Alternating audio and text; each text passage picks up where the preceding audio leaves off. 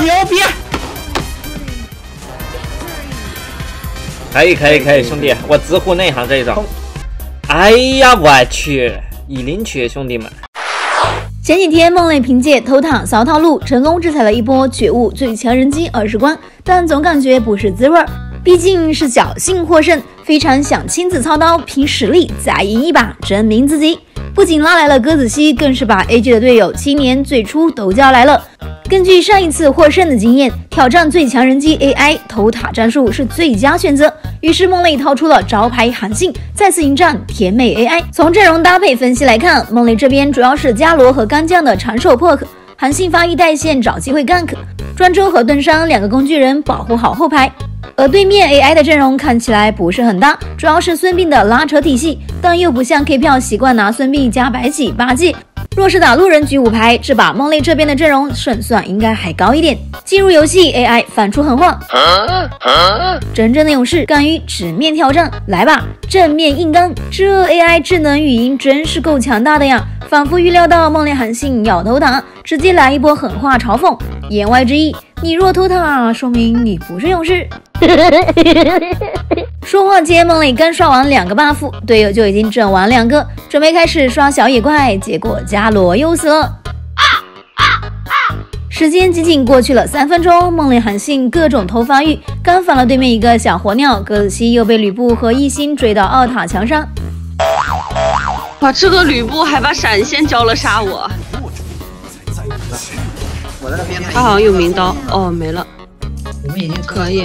一心，你怎么敢的呀？即使是 AI 也轮不到在韩信面前这么嚣张吧？梦泪这边终于开张了，避免零人头的耻辱尴尬。对面人机又开始嘲讽，警告：敌方水晶将在4分钟后爆炸。刚复活的小韩信被赵云飞龙在天炸得明明白白。嚣张的赵云说道：“不错，精彩片段已保存，欢迎随时回放。”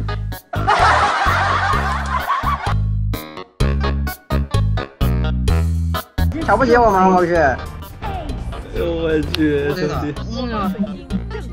他还给我们一次机会，兄弟！古龙这边你太王队020。5分钟，水晶爆炸 ，AI 除了说话嘲讽，还故意不推水晶，等复活继续杀，似乎还没杀过瘾，真是杀人有诛心。随后开启下一把挑战，梦泪不服，再玩韩信，结果。